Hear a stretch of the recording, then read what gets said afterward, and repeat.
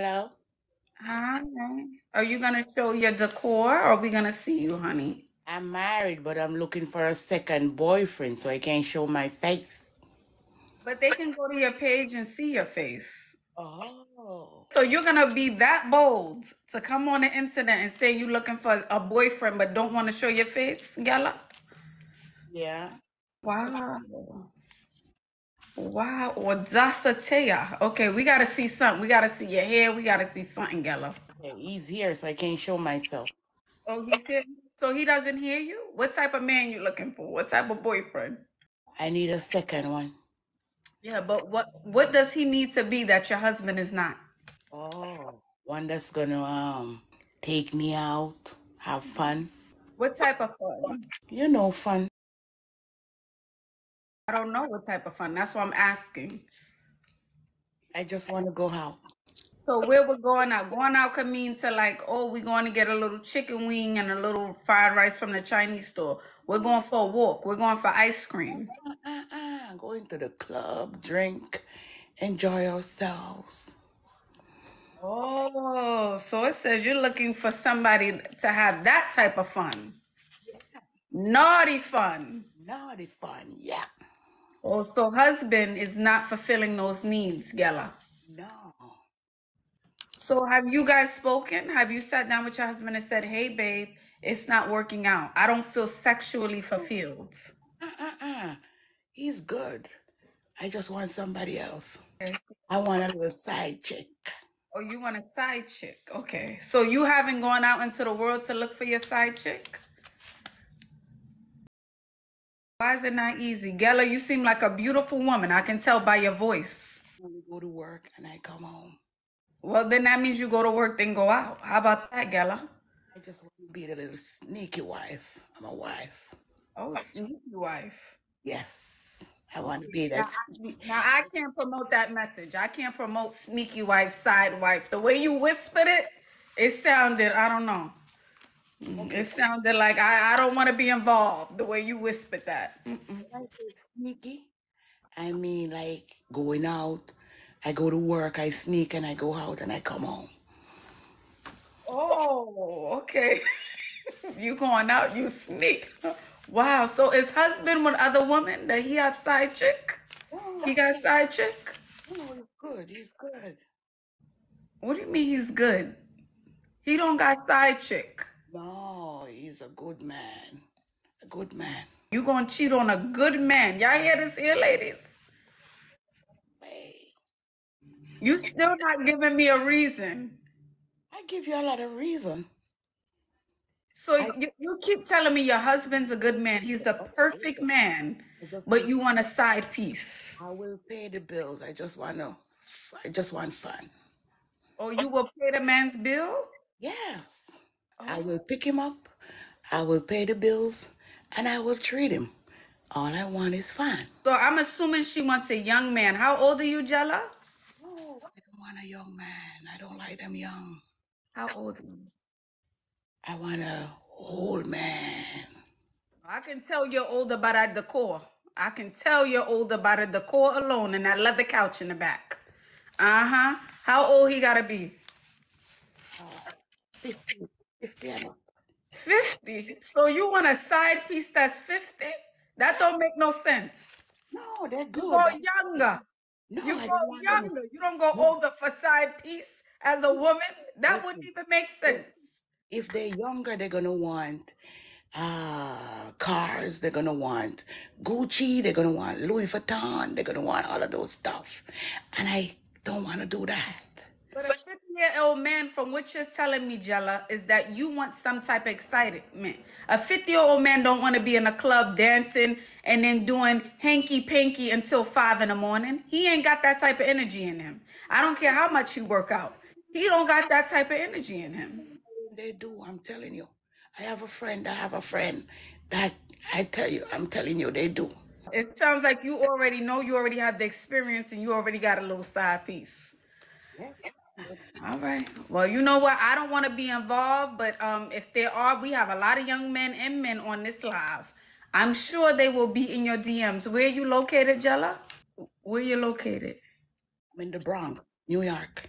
Oh, you in the Bronx, honey. You could go right out to the bodega and find one. Okay?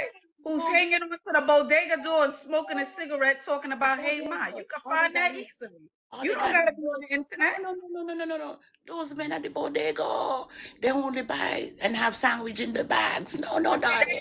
and guess what? They got a lot of time to get the hanky panky down pack. Okay, they got nothing but what's between their legs. That's why they stand right out there doing the bodega. It's not all of them, I'm just talking about some of them. If you are from New York, they have they have perfected their craft. They, they, they, Okay. they smoke a lot and they Yeah. only carry brown bags. I don't want those men. All right, Jella. Well, thank you for coming up. We appreciate it. Listen, I want married people to stay married and stay together, but I wish you all the best, Jella, okay? Lord, I was just going with Jella to go with Jella. I was going with Jella to go with Jella. Just for, for a little entertainment for you guys. I do not promote and talk about that with your spouse and have the conversation like, hey, babe, let's have an open marriage. By the time when you're with someone for 15 or 20 years, I'm sure they'll be open to it. Y'all want to stay together forever. I'm not saying everyone is open and should do this, but just have that conversation. And she's saying she looking for something. The men in the Bronx that stand near the bodega, they have perfected their craft, honey.